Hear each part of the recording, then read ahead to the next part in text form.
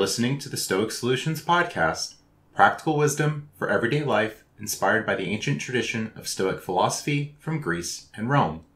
I'm your host, Justin Vacula. Find my website at stoicsolutionspodcast.com. This is episode 111, Stoic Philosophy for Teenagers and Everyone Else, with Tanner Campbell. Tanner Campbell is an American philosopher of Stoicism and host of the most reviewed Stoicism podcast on Spotify, Practical Stoicism, where he publishes daily episodes on Stoic texts, concepts, and theory. He is also a regular contributor to Stoic Gym Magazine and has co-authored the upcoming book Stoicism But Brief with Kai Whiting, co-author of Being Better, Stoicism for a World Worth Living In. Tanner lives in Denver, Colorado, with his partner and their two dogs, Jupiter and Winston. Enjoy the show. All right. Thank you for coming on the show today. Thanks for having me. Appreciate it. Love the chance to speak to other Stoics and whoever's listening to them and interested in Stoicism. Can you give a quick introduction to Stoicism for listeners who may not be as familiar with Stoicism or Stoic philosophy? Sure. I think a lot of people think of it as being a philosophy of resilience and emotionlessness, and those things are, the resilience is partially true. Emotionlessness, not so much. At its core, Stoicism is a virtue ethics-based philosophy, and the entire goal of it is to live in accordance with nature and to develop a virtuous character. So it is a character exploration and improvement philosophy that you try to become a better person through. Yes, and by virtue and character, what do the Stoics talk about there? Sure. So virtue is what the Stoics refer to as the only good. So if you're an Aristotelian, for example, you might say that virtue is the highest good. And if you're something other than an Aristotelian but not a Stoic, you might say that virtue is a good. But the Stoics set themselves apart in classical ancient Greek philosophies by saying that virtue is the only good.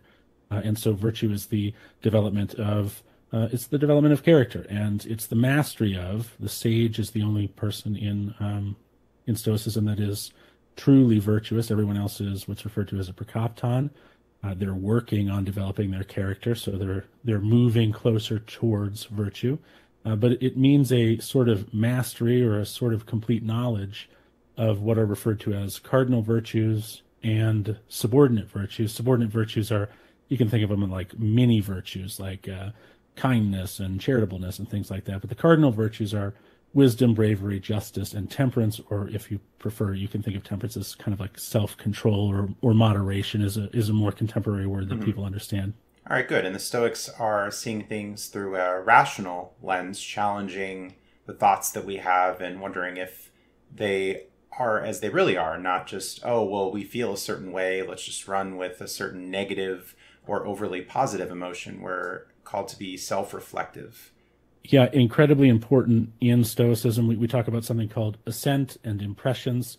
We want to make sure, generally speaking, that our view of the world is, as you've said, an accurate interpretation of the world. And we're all fairly bad at this, right? People will act a certain way and will make assumptions about why they're acting that way. And of course, that can snowball pretty quickly. And all of a sudden you have this view of a person that you've formed as this sort of complete view based on almost no input. And so the Stoics would ask us to very carefully examine, using our hegemonicon or our rational faculties, the facts that we know. And until we have enough information to assent to an opinion that we feel is a true reflection of reality, we're supposed to stand off or hold off on assenting, A-S-S-E-N-T, assenting, not ascending. And we'll talk today about teenagers and Stoicism. So maybe some examples of inaccurate judgments that we might have. For instance, if a teenager's parent might say, okay, well, you have to be home at 8 o'clock or 9 o'clock. Some people might think, oh, well, my parents don't trust me, or, oh, my parents don't like me, or, oh, they're being too strict. These could be some inaccurate judgments that we might hold. Absolutely. They could also be accurate. and maybe you've earned that mistrust. That's also possible. But yes, I think, remembering what I was like as a teenager, oh, dad doesn't understand, when, more often than not, it was that dad understood just fine. And he was also concerned for my safety, not trying to be a bummer or a drag, as my dad would say.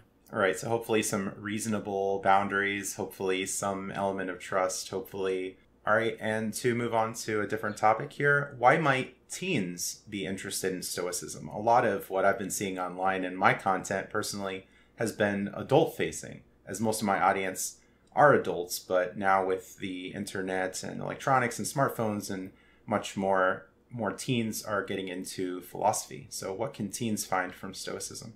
I think that a lot of online culture on the younger end of the spectrum, and let's just say younger than me. I'm 39, so let's say younger than 30, let's say.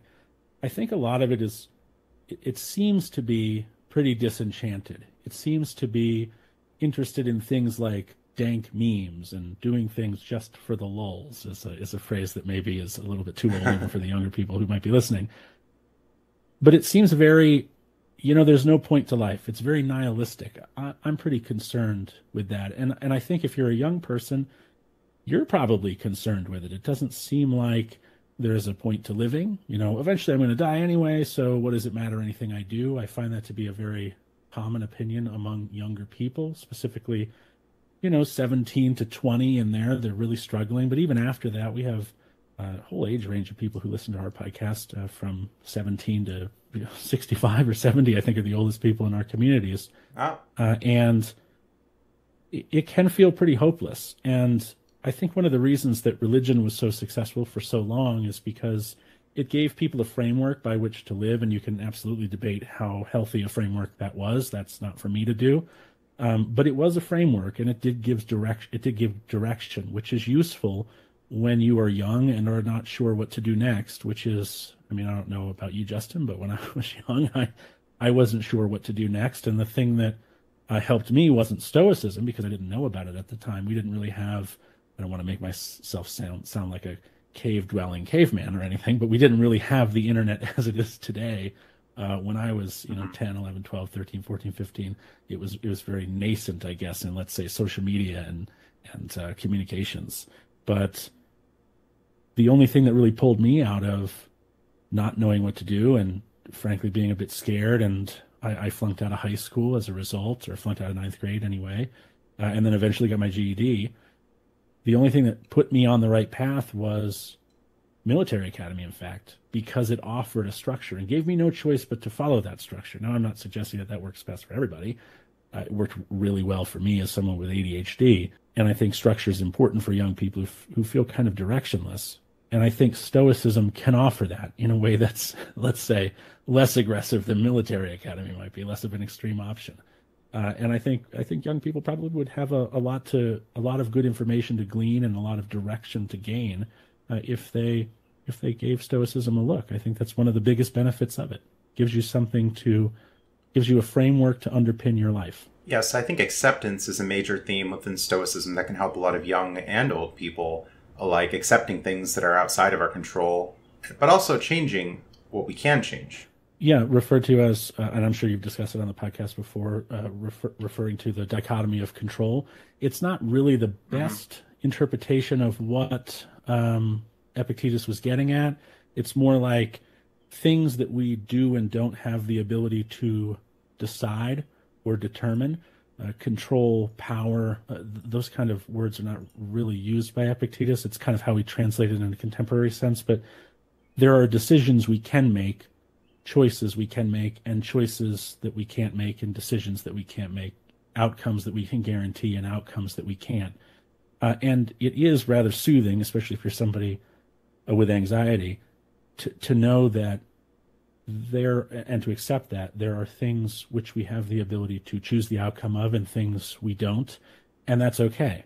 In fact, it's a built-in fact of life. That can be very comforting to a young person, or quite frankly, anyone who's struggling with feeling like they have to have the right things happen all the time, and they have to be the agents that, determine those right things or make those right choices or have those outcomes be what, I have to get straight A's in school. Well, you have some control over whether or not you can do well in school, but you also have a fair amount of things in life that could cause you to not do so well in school that you have no control over. Your house could get blown away by a tornado. You could not be able to get back into school for a year, and now you're behind, and you didn't have the control over that. And so recognizing some of what you are able to decide and some of what you are able not to decide is helpful. It can calm the nerves a bit and let you feel like it's okay that I'm not in complete control of everything, and that's normal. Yes, not being too hard on yourself about those things that are outside of your control, or hopefully not being hard on yourself at all, just trying to focus on what's in your domain and what you can influence. When I used to work with elementary school students, I would often play games with them, and there would be elements of chance, elements of skill, and they would learn lessons. Look, if you take your time, you think about it, you make the right decisions, well, things won't always go your way. And for older people too, things don't always go our way, but we can still make an effort to make right decisions and not be so results oriented, where Stoicism calls us to be more process oriented. Right. And if it makes anyone listening feel better, it is becoming an adult doesn't fix anything. Still plenty of things that we don't have any say over, for sure. Yeah, not everything will go our way. But one thing I think that helps for teens is identifying what you're good at, what you like. Maybe there can be an overlap of that, where if you like something like music, you can spend some time on learning an instrument, a certain skill, whatever it is. And that could be something that works for you, where maybe you're not so coordinated, you're not as good with sports. Okay, well, maybe I can play drums or guitar, and I've tried sports before, don't really like it, maybe it's not good for me. So maybe an example there can be helpful to some listeners. And I think in making those decisions, it might be important to mention role ethics. Stoicism has role ethics as a strong part of it, and that's the idea that we are given certain roles by our governments, our societies, our employers, ourselves, through our decisions or through our personal preferences. So, for example, you might decide to adopt a dog, and now you've taken on the role of dog owner, or you might, like SpongeBob SquarePants, be a fry cook, and so now you've taken on the responsibility of fry cook. And so it's always important from a Stoic perspective to remember that the things that you elect to take on, that you approach them with some amount of seriousness, not sternness, not boringness, not feeling like it's, you've been enslaved in this choice that you've made now, and there's nothing you can do about it. But it is important in Stoicism to give careful thought to the things you electively take on as roles. And it's also, as you get older, and this is something that all young people, I think, will struggle with through just through the maturity process, filling the roles that authority assigns you. For example, in society, we're part of a cosmopolis in a world city in the Stoic view. So one of our responsibilities, one of our roles that we as Stoics are called to live up to is a responsibility to the cosmopolis. If we see trash on the street, we should pick it up. If there's a particular issue that is causing an illness and I don't mean a literal illness, but is ailing, let's say, our local community, there's a homelessness problem or there's a drug addiction problem, things like that. Those are things that we as Stoics are called by role ethics relative to the cosmopolis, which are assigned to us as citizens, that we have to address those things. We have to care about those things, and we have to think about them and decide what to do about them. And with our jobs as well, when we take on positions as my first job, I was a dishwasher at an Italian restaurant in Lake Worth, Florida. It was probably the worst job I ever had, at least the least entertaining and fun job I ever had. And I'll admit I wasn't very stoic about it at the time. But if you're a young person with a job that you don't really like, well, first know that you probably have the ability to change that job. You're not married to it. You don't have to stay there. But so long as you stay there, you do have a responsibility to it as someone with a role of an employee in that case. So all those things are worth considering. Right. So giving good effort, taking responsibility that's worthwhile. Of course, we're going to choose what we're getting into. We're not just going to take on every little thing and pick every battle. We're going to have to make choices about that. Maybe for teens in school, maybe if you're involved in some group work or some team or sport or club, that you're going to make a good effort to contribute to that rather than trying to drag everybody else down or making others do more work for us. It's putting in a good amount of effort and having some sense of fairness with responsibility as well. 100%. And what you said about not taking on everything, I think we can feel I mean, I cannot even imagine being a teenager today. I was a teenager, I don't know, do the math, a long time ago, decades ago. America loves math. And I couldn't even imagine being a student today or being a teenager today, because I see like the issues of bullying and the ways people can be bullied. Like when I was in school, the way you could be bullied was like pretty much one way physically. There was, and when you left school, the bullying was over. But that doesn't seem to be the case anymore as a teenager today, and that's a bummer. So I know that there are a lot of stresses inside of high school or middle school or teenage environment now that I couldn't possibly understand as somebody who isn't part of it anymore. But I do know that one thing that can't have changed is that we as teenagers feel, and myself felt, compelled to just, do all the things, and not in a fun sense, like I want to try everything, that's fine, but in an I'm obligated to join an intramural basketball team. I'm obligated to join the chess club. I'm obligated to, I have to hang out with my friends. I have to do this thing. Part of it peer pressure, part of it just a desire to want to be cool or to fit in. Really careful to think about those things. Like, is this actually going to make my life better? Is this going to improve my character? Or is this going to be something that I'm only doing because I want somebody else to be happy? You can't make other people happy. That's on them. And you really got to consider that stuff before you overcommit yourself, as Justin has said. Another theme that I see in Stoicism, it's not events that upset us, but our judgments about them.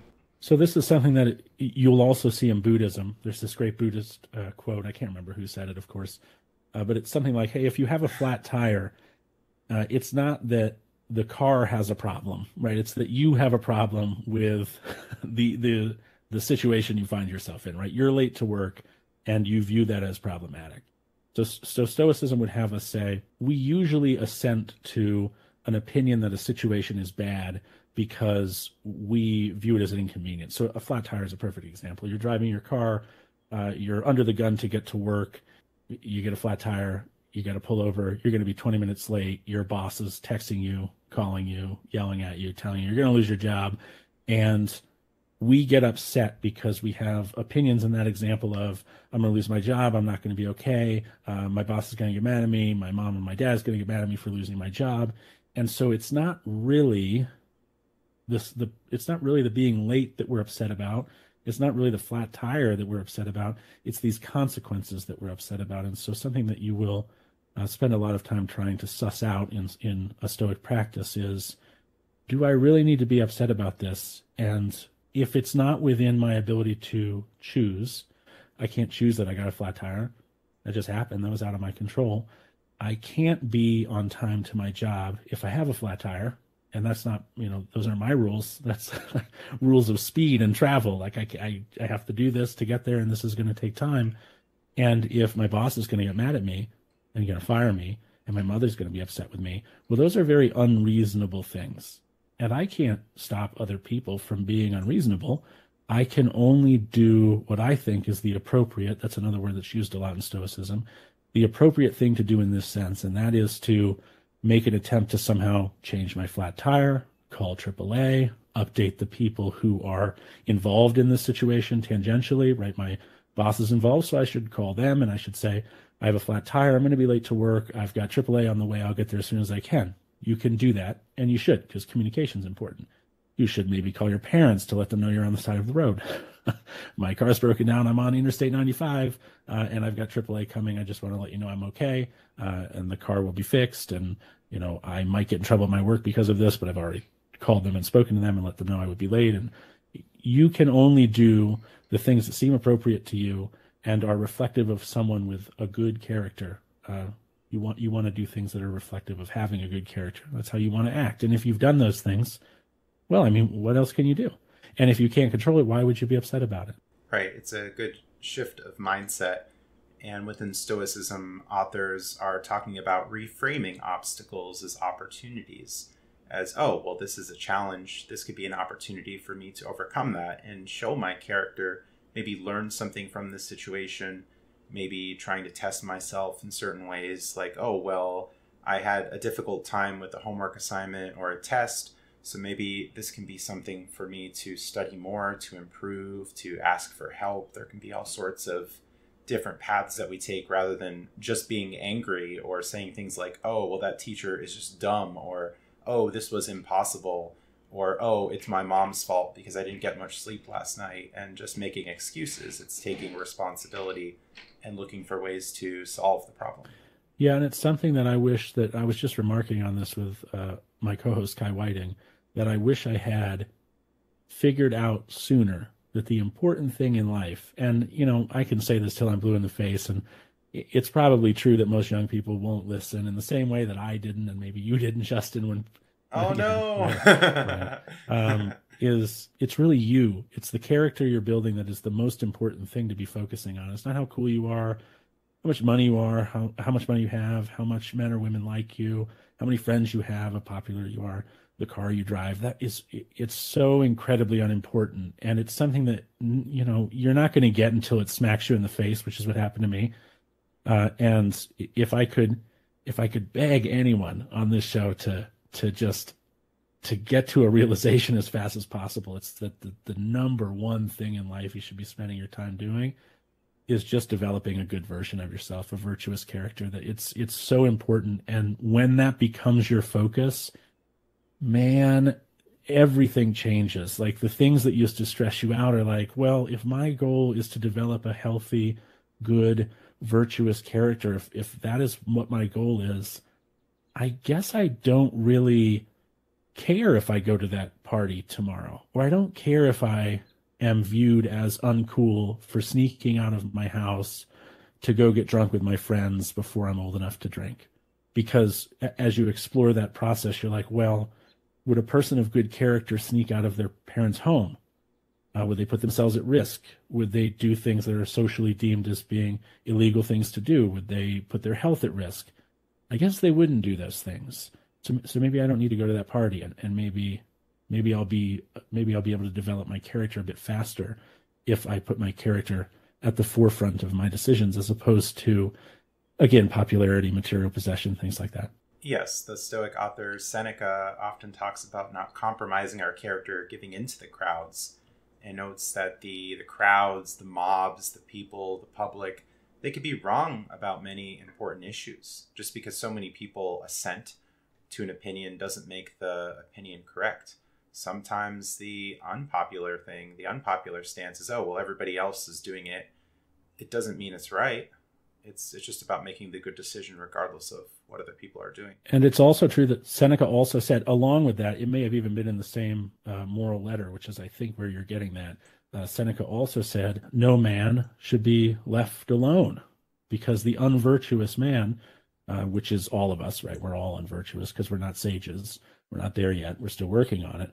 That the unvirtuous man is a bad man, speaking in the Stoic sense of good and bad, virtuous and vicious. And that if you leave a non-sage alone, they'll ruminate, and they'll create further evils for themselves by ruminating on, oh, they thought that, and I guess I should have done this, and they'll get down the rabbit hole. So Seneca does say you shouldn't listen to the mob, to the crowds, because what's popular is not necessarily what's right. And there are plenty of other authors throughout history who have touched on that through probably every century that there has been so far since writing existed. He also says that not being alone and having mentorship, probably a show like this, in fact, Justin, having someone who can check your thoughts and help you figure out whether or not they're vicious thoughts or virtuous thoughts, good or bad thoughts, that's helpful. So you shouldn't be alone, and you should have some mentorship and someone who knows more, and someone who can help you, and someone who can be a sounding board who you can bounce ideas off of, someone whom you trust. That's also important. Avoid crowds, but don't be alone, which is a misunderstanding of Stoicism, is that it's a lone wolf philosophy. And certainly Stoicism would try to develop the sort of person and character who could be alone, who could live alone in the woods and be unbothered by that. But Stoicism is more so about participating in society and filling your roles, as we talked about before, and helping the cosmopolis and building that character. And you could be alone in the woods, but Stoicism doesn't necessarily tell you to do that. That's more of a cynic would be, a capital C cynic would be more along those lines. Still places virtue as, if I'm not mistaken, the only good, but doesn't see a responsibility to the cosmopolis. Instead focuses solely on virtue, and so can be more hermetic, might be the wrong term, but can be more like a hermit. Yeah, and Seneca wrote a lot about the importance of friendship, as his moral letters you mentioned are written to his friend Lucilius. and was giving him advice, was saying, okay, be open with your thoughts, and you should be able to ask questions to those you trust and be vulnerable. And this should benefit everyone, not only you, but also the friend, as you can be working in tandem towards different goals. You could be working together towards certain goals. Seneca was also saying, surround yourself with the best and be very careful about the people that you spend time with. And I think that's something for teenagers that, just because you have a neighbor or you've known this person for several years doesn't mean that you should necessarily be continuing deep associations with those people, especially if those people might happen to be making poor decisions, if they're mean to you, if they're mean to others. What might be some of the traits that we should look for in friends? Well, I think probably the traits that you're looking to develop in yourself. You should be looking for trustworthy individuals, and you should probably observe them from a distance to determine whether or not they are those things. Honest people, trustworthy people, people who are also perhaps focused on their character, although I realize the younger you are, and the Stoics said that, really you don't teach Stoicism or philosophy to a young person until they're around 14, 15, 16, somewhere in there. There is such a thing as teaching philosophy at such a young age that it becomes indoctrination rather than advice, rather than a helpful framework. It becomes trying to get someone to be what you want them to be instead of trusting that they have the rational faculties necessary to figure it out on their own. And we see that in religions as well. People indoctrinating people at a very young age instead of letting them come to quote unquote faculty maturity, mental maturity before introducing those concepts. But you want to see people who are doing the things that you want to be doing. And that's tricky, because if you're not character forward or character first, then what you might want to do is hang around with attractive boys or attractive girls. And you see some friends who are really good at that for some reason, and they're always at parties and they're cool. And if those are the things you want to be, then you're definitely going to go down a less virtuous, more vicious path if those are the things you're trying to look for in your friends. But if you're character forward and character first, then you're going to be looking for people who are honest. You're going to be looking for people who take their responsibilities in society seriously, regardless of what those are. Again, fry cook, citizen, trash picker upper, son, daughter, dog owner, cat owner, whatever. And you're going to want to try to hang out with those people. And when you're a teenager, those people aren't, like, let's be honest, Justin, those aren't the cool kids, right? Like those aren't the kids that people are like, oh, I really want to be them. They're the kids who might be on the honor roll, or they're the kids who might be more quiet and reserved and don't have 100 friends and maybe sit alone at lunch. But, you find out when you get older that you almost wish sometimes that you were those kids. You wish you had taken your schoolwork a little bit more seriously. You wish you'd had better friends, because after high school, man, everybody kind of disappears and goes their own way. Those people are not usually permanent in your life. And so to have too much of your young life revolve around what other people think of you, they're going to be gone in, a few years. And you're going to wonder why you ever cared what they thought of you, instead of thinking, caring about what you thought of yourself. Yeah, it's been a while since I was in high school. I hardly speak with anyone from high school. One thing about being an adult is just a much larger network of people that I meet and associate with. So it's definitely one benefit of being an adult, is that you're not just stuck in this high school. It might seem like, oh, this is everything because I'm here every day, 5 days a week, whatever it happens to be. It's a small community. You don't drive in many cases, so until you're older anyway, maybe. It could seem like things aren't going to change, but in the future, they almost certainly do. So maybe these temporary things of, oh, this particular day didn't go as I planned, or this person was mean to me, maybe it's not as bad as we really think it is, given that time can pass us by pretty quickly. As another message within Stoicism, life can pass us by, so let's try to make the most of it while we still can. Yeah, memento mori, it's probably the most, although it's a Latin phrase, and of course Stoicism started as an ancient Greek philosophy, then transitioned into Rome. So memento mori is Latin, but it still, carries it. Remember, you must die. Remember, you're going to die. Remember your death, and use that to. A lot of people use that as a way of, not being afraid, which is useful, or remembering that this too shall pass, and that's also useful. But the way that people used to use it, it used to be really common in the 1900s and 1800s especially to see skulls on their desks, and in most cases at that point, real skulls, and it would say memento mori on it. And the reason for that wasn't an obsession with the morbid, but rather it was to, while they were working at their desk, to look at that occasionally and think, I don't have that much more time left potentially to do this work. So it's kind of like a way of refocusing yourself on, in those cases, in the cases I'm outlining here, work, like at your job or your career or your big ambitions. A traditional Stoic would ask you to use memento mori would not necessarily be to remind yourself to do your work, but to remind yourself that you only have so much time left before you don't have any time left to develop your character.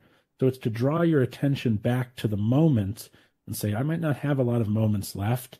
The most important good in Stoicism is virtue, and I should be developing a virtuous character. And am I using my time wisely? It's a reminder to draw your focus back to the development of your virtuous character. And it's useful in that way. A lot of people get tattoos. I have plenty of tattoos, although, as is the case with most people with tattoos, when they get older, they're like, I don't know, I could take them or leave them. They're not bad, but I probably wouldn't get another one. I'm 40 and I can't imagine I'd get another tattoo. But some young people get tattoos of a memento mori, or they get a coin that says memento mori on the front or on the back and has a skull. And sometimes I tie a string around my finger to remember things like that. And it's good to have a visual aid. It's helpful. Memento mori ultimately is just a reminder to not drift from the moment and worry too much about the future, or fear or regret too much about the past. Hey, you're running out of time. Let's get this character built. We hear the word happiness thrown about a lot, and I think most people think of happiness as, oh, I'm eating this tub of ice cream, or, oh, I had so much fun today. Within Stoicism, I think the authors are mostly thinking of happiness in terms of contentment, in being free from excessive negative emotions, feeling a sense of accomplishment, developing our character, and having a sense of Stoic joy that, okay, we can have some fun, we can look to leisure, but not overdo it. We can have sense of moderation, balance, and find fulfillment in many different ways. So for you, what do you think about as happiness is concerned, or finding meaning or purpose in life? It's funny. I wrote an article a long time ago. Well, I'm saying a long time ago. I guess it was 2014-ish, 2015 maybe, for modern Stoicism. And I completely forgot that I had done that until I got back into Stoicism just a year ago now. And it was about happiness. It was about this very point that you're making, that the question, are you happy, is almost a malformed question, because it's not really the answer. It's not really the question that you want to ask to elicit the response. Happiness is, as you said, it's this temporary experience of elation. You get something you want. Somebody, you open a present, it's Christmas, you get the Red Ryder BB gun. Maybe not everybody will get that reference, but you get your Red Ryder BB gun and you're happy. But that's just temporary, just this temporary form of elation when you get the things you want, or you get a nice surprise. When we talk about eudaimonia, a flourishing life, an excellent life is probably a better interpretation of that, living an excellent life, having a virtuous character. We are thinking about something more like contentment.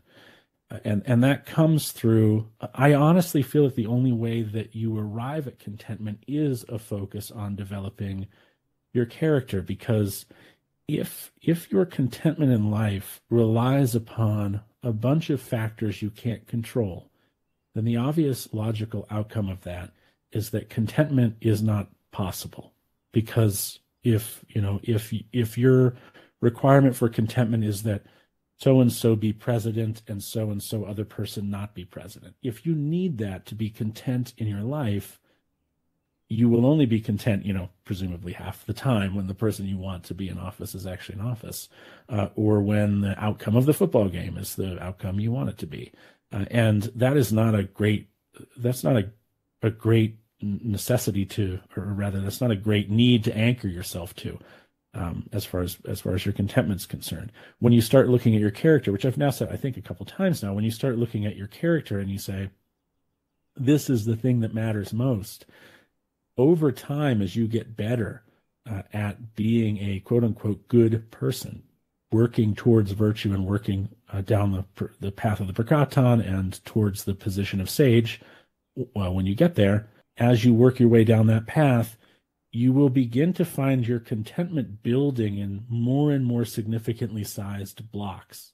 You'll start by saying what matters is my character. And then after 10 years, you're decently happy with or content with the effort that you've put in for the last 10 years. And you're like, I'm glad that I go to the gym and I take care of my body.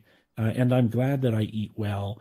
And I'm glad that I take my friendship seriously. And I'm glad that I talk to my parents on a regular basis and fill the role of son or daughter well. And then you do that for another 10 years. And your contentment just grows the more competent you become at doing those sorts of things, filling those roles and developing your character around the idea of what is appropriate. Again, we say that a lot in Stoicism, but appropriate action and thinking. And those blocks just get bigger and bigger and bigger, and you become more and more and more content. Whereas if you're trying to base your contentment off external factors, it doesn't mean external factors don't matter or we shouldn't care about them. The Stoics don't say that. But if you've tied, or as I said before, anchored your contentment to externals, then you're not in control of your own contentment. The rest of the world is. And how will you ever be content in that situation? It's not possible. Yeah, some people seeking too much pleasure, coming in with high expectations. For instance, people that decide it's a good idea for whatever reason to spend something like $150, $200 for a meal when they have an option to spend maybe about $10 for something that's healthy, something that's filling. And I hear these people that they yearn for the steakhouse. Oh, it's this great thing. And then afterwards, someone asks them, well, how was it? Oh, well, the service was slow. Oh, the food wasn't cooked so well. Oh, the portion size was small. So they come in with these high expectations. It doesn't meet the expectation, whereas the people living in a more modest way seem to be okay with that kind of lifestyle rather than searching for more. Sometimes people really never satisfied.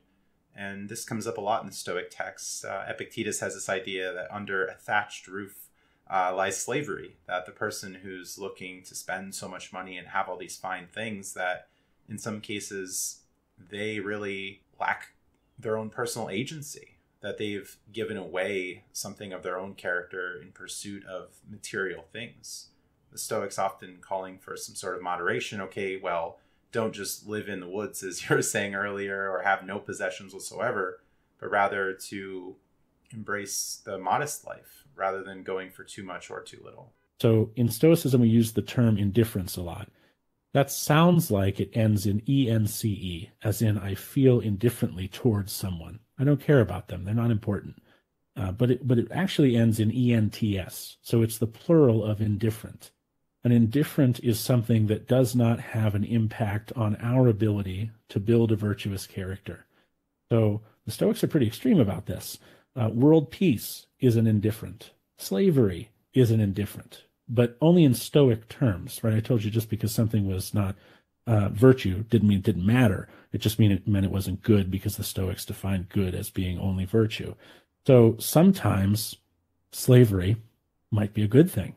Sometimes world peace, or let's say a wealthy life, might be a bad thing. So as an example, if you're very wealthy, that could come with all kinds of negative things, right? You could become addicted to gambling. You could become addicted to possessions of things. You could become addicted to drugs. You could have a really poor character. And since in Stoicism that's the only good, then the Stoics would say that wealth in that case was not a preferred indifferent, but it was a dispreferred indifferent, in that it had the potential to negatively impact our character because it might make it easy for us to allow that to happen, right? We're choosing to allow that, in that case, wealth, to corrupt us rather than help us.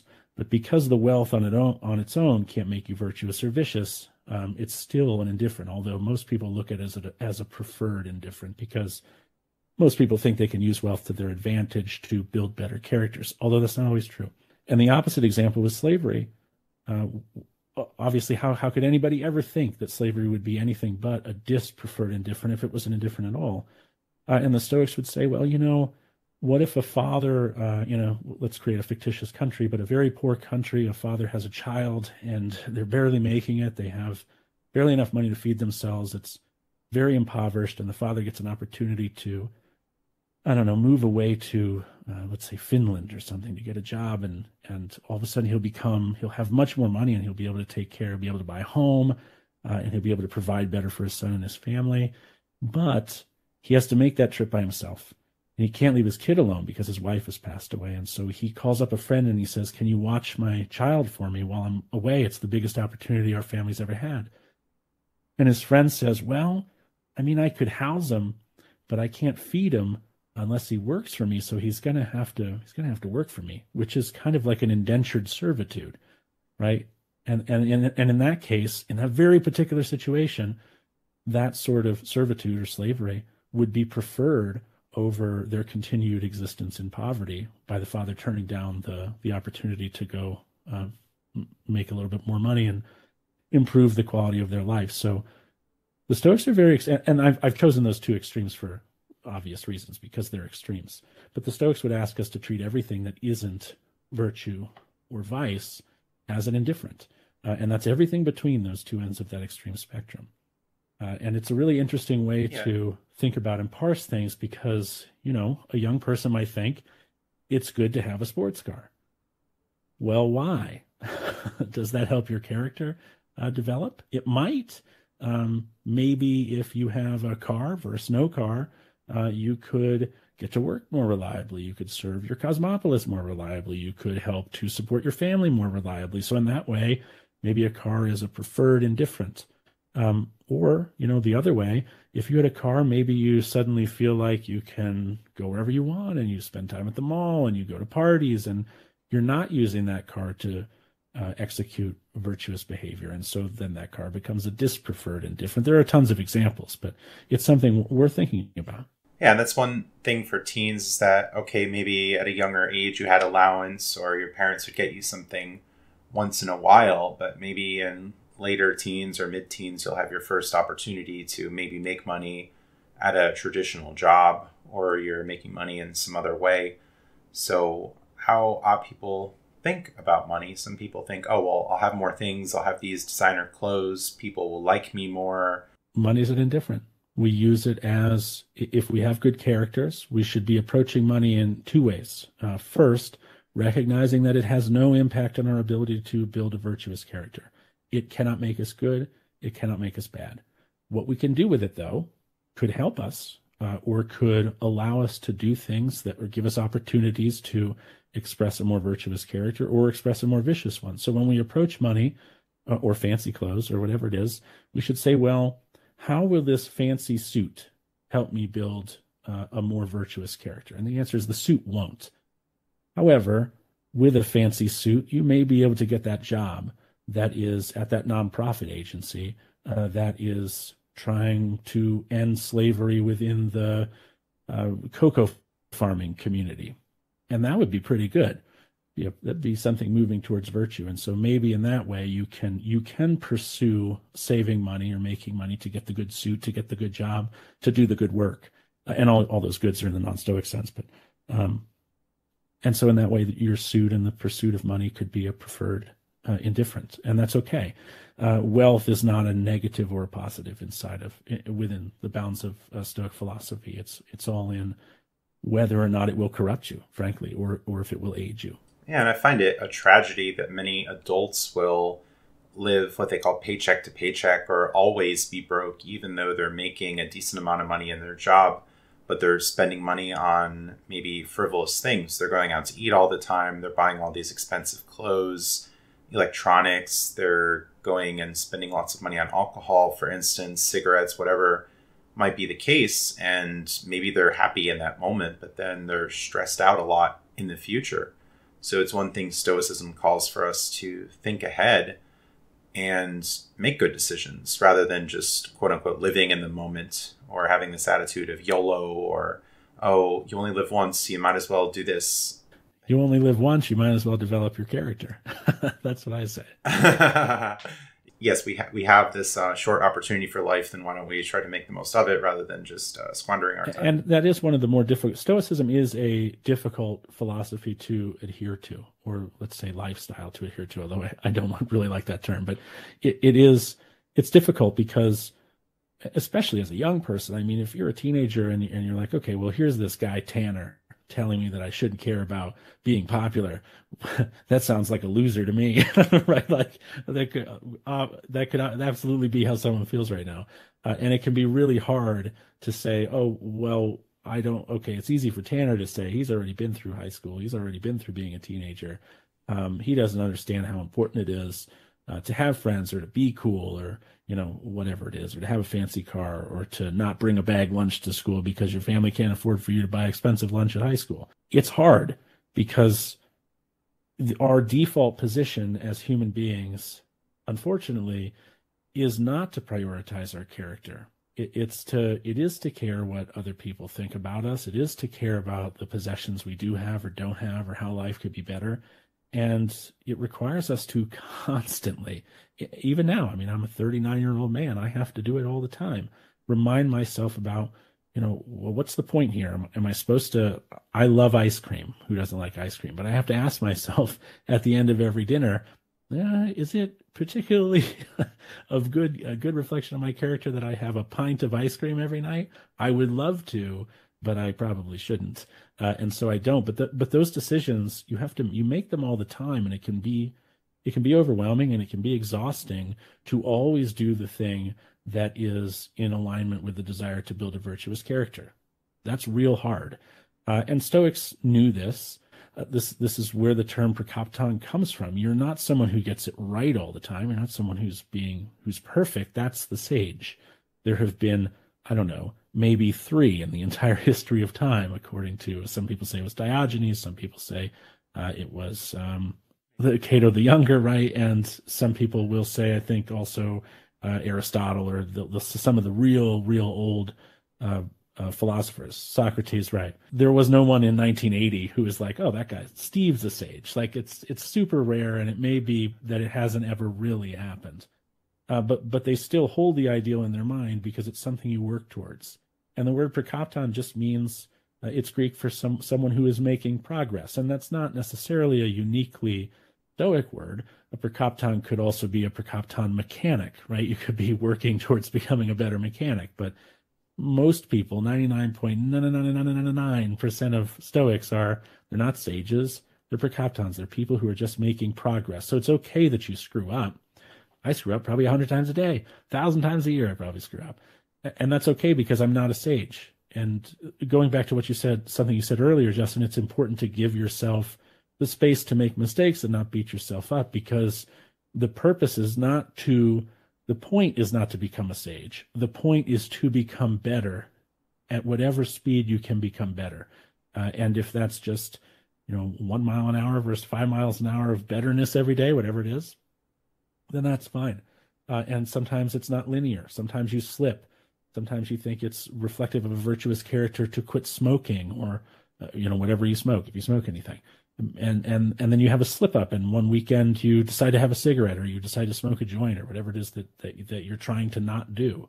It's not okay, but it's not the end of the world, because you can still make progress. Just because your character didn't develop at all today and maybe you had a backslide doesn't mean it's over. It's like if you're trying to lose weight and then Thanksgiving comes and you put back on 10 pounds. Well, that's not the end of the game. You're not dead. Like, you can still lose those 10 pounds again. You can still continue to make progress. And you can't look at every failure as the end of the world. It's not. You've still got plenty of time. But also, memento mori, don't forget, you don't have all the time. Yeah, and sometimes it's asking this question, what must be traded for what? That, okay, well, if it's the idea that I want to be the cool kid or popular, well, if I'm going to treat people poorly in that process, if I'm not going to do the schoolwork, if I'm going to show up late for class, like, is that something we want to aspire to? Probably not. And maybe reframing what it means to be popular as well. Maybe, okay, well, you're not going to win the approval of everyone or this particular group of people, but maybe we can be popular within our own group of friends, the people that we do respect, the honest people, the trustworthy people, the kind people. Yeah, it'd be nice if there were more nice people in the world.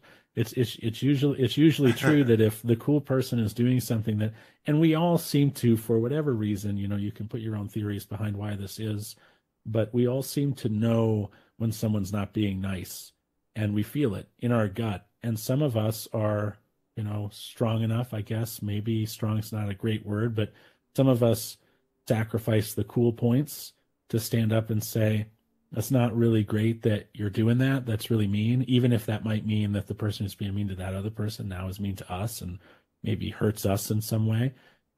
Most people will just not say anything. They'll kind of stand on the side as bystanders and be like, well, I'm not going to get involved. I don't think it's right, but I'm not going to get involved. And then some people join in and are harmful to others because it's going to get them more cool points or more likes on social or whatever it is that kids get now on social. I don't know.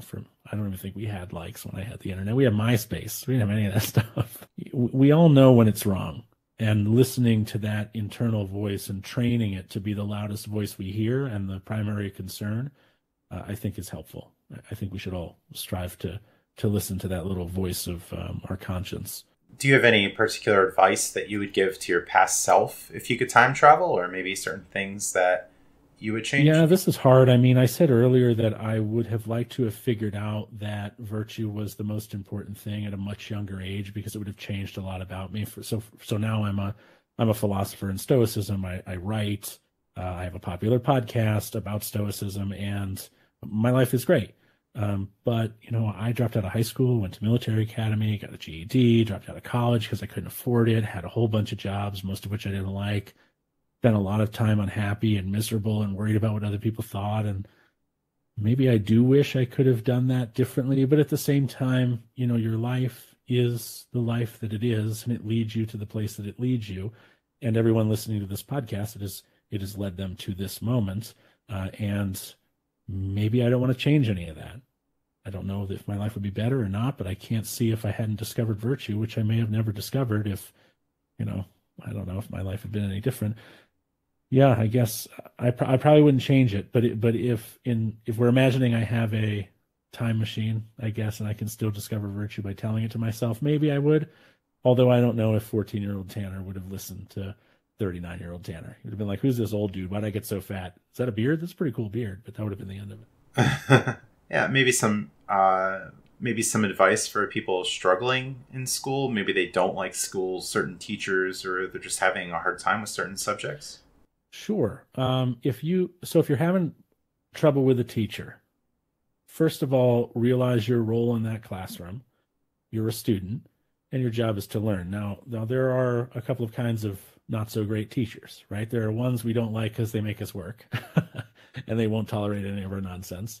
And then there are some teachers who are not great teachers. I mean, just like some people are bad at any job. That exists in teaching as well. So I think, first of all, to recognize that your job in the classroom is to learn. That's your role. If you care about Stoicism, you care about role ethics. And so your responsibility in that classroom is to learn. It doesn't matter whether or not the teacher is competent, if that's the kind of bad teacher that you're thinking of, or if the teacher just doesn't seem to like you and that bothers you, or you think the teacher is lame. None of that really matters, because those things are not a direct impact of your ability to learn. Now, in the most prior sense, if the teacher is incompetent, I would ask yourself whether or not you're in a position to assess that. You are, after all, a student in their classroom and not the other way around. And if you truly felt that they were, the way to deal with that probably isn't to act out against the teacher, but is rather to go to a guidance counselor, express some concerns, and say, I take learning in this class fairly seriously.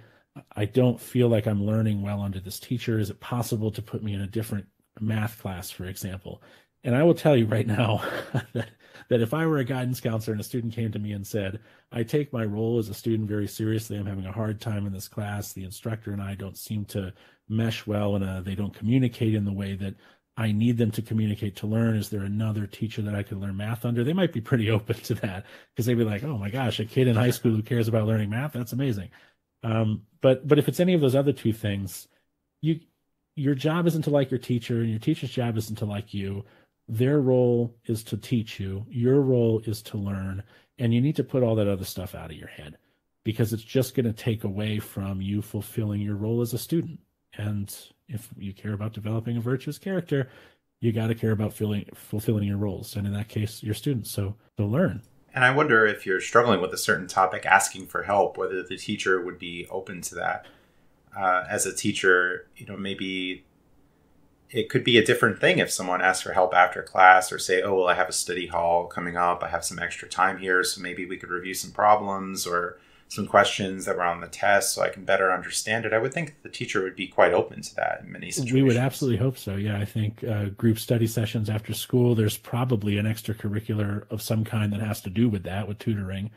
The school may or may not offer tutoring, whether or not the teacher does.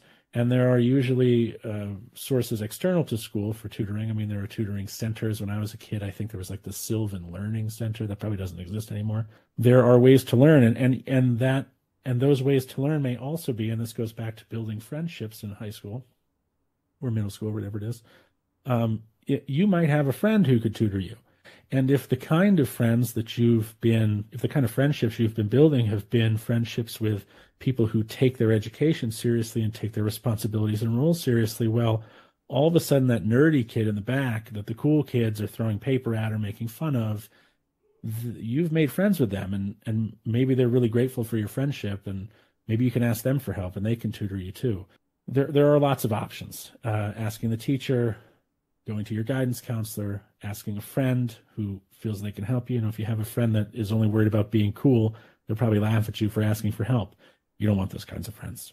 All right, very good. I'll give you an opportunity to share your content, but before that, do you have anything else to add to the conversation? No, I would just say thank you to you, Justin, for allowing me to come on the show. It's really cool to me that the audience that you have is interested in learning about this stuff, especially at a young age. I think that's great. I think one of the biggest challenges facing, I can speak for America because that's where I live, is a lack of interest in virtue and character development, and more of a focus on, I have a right to this, or this is the way you should treat me, or I deserve this. And those things are important. Rights are important, but they are at least equally important as being taught that, a lot of what makes us good, the only thing that makes us good, is the quality of our character. And that is probably slightly more important than anything else. And it's at least equally important. And it's great that you're allowing me to talk about it on your show, to your audience. If anybody is interested in listening to my show, it's called Practical Stoicism. You can find it at stoicismpod.com. It's anywhere you listen to podcasts, probably where you listen to Justin's. So you can just search for Practical Stoicism. And we have a Discord community. It's got about 600 people in it. You can find that at stoicismpod.com/Discord, free to join. And I've got a book coming out called Stoicism But Brief for people who would like an in-depth primer. You can learn more about that on the stoicismpod.com website. And that's really it, Justin. I really appreciate you having me on the show, giving me a chance to speak to your audience. You've been a great host, and I'm grateful. Thank you. All right, thanks for coming on. And to spell that out for listeners, that's STOICISM pod.com. All right, and from there, any social media, any other ways that people can connect with you? I am on Instagram at Tanner Thinks. I'm on Twitter at Stoicism Tanner, and I'm probably on TikTok at Stoicism Pod, and we're on YouTube at youtube.com/@NoSages, and we create mini documentaries every month. If you want to check those out, we just did one on the Stoic sage, and we've done one on the history of Stoicism and its founder, Zeno of Citium. All right, very good. Thanks for coming on today. Thanks for having me. Really appreciate it. Thanks for listening, and stay tuned for more content. See the show notes for more information and links surrounding topics discussed in this episode. Support my efforts through my Patreon page, found at stoicsolutionspodcast.com.